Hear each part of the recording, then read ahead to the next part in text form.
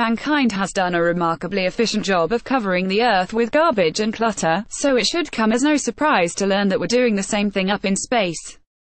The Earth's orbit is of old satellites that have been unused for years, as well as all sorts of other space junk that has accumulated since man first began exploring space. Other natural objects have collected in the Earth's orbit as well, drawn in by gravitational pull. There is much debate over how troublesome this space junk can be, but one thing is certain: the issue will only get worse if left unchecked.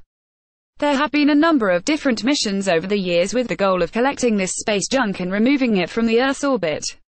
Now, a group of scientists in China have offered what is easily the most exciting solution that has been proposed so far. They want to blast the junk in Earth's orbit with giant lasers, obliterating large objects so that the remnants are just tiny pieces that don't pose any threat. Research in the past from Lockheed Martin and others has determined that the debris floating in Earth's orbit poses a serious threat to orbiting satellites that are currently in use.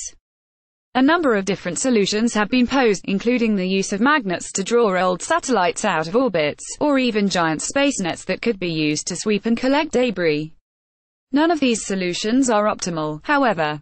So researchers at the Air Force Engineering University in China have published a paper titled "Impacts of Orbital Elements of Space-Based Laser Station on Small-Scale Space Debris Removal." As the name suggests, the scientists' paper explores the impact of using a giant laser to blow apart space debris. This paper investigated the impacts of orbital elements of space-based laser station on small-scale space debris removal by numerical simulation, the researchers wrote in their abstract.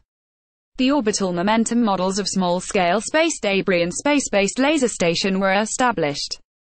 The velocity variation of the space debris ablating by the space-based laser station was analyzed, and the orbit maneuver of the space debris irradiated by laser station was modeled and studied.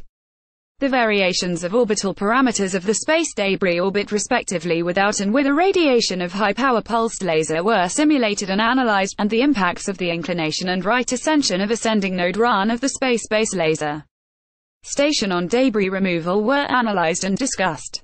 They continued, the simulation results show that debris removal is affected by inclination and run, and laser station with the same inclination and run as debris has the highest removal efficiency.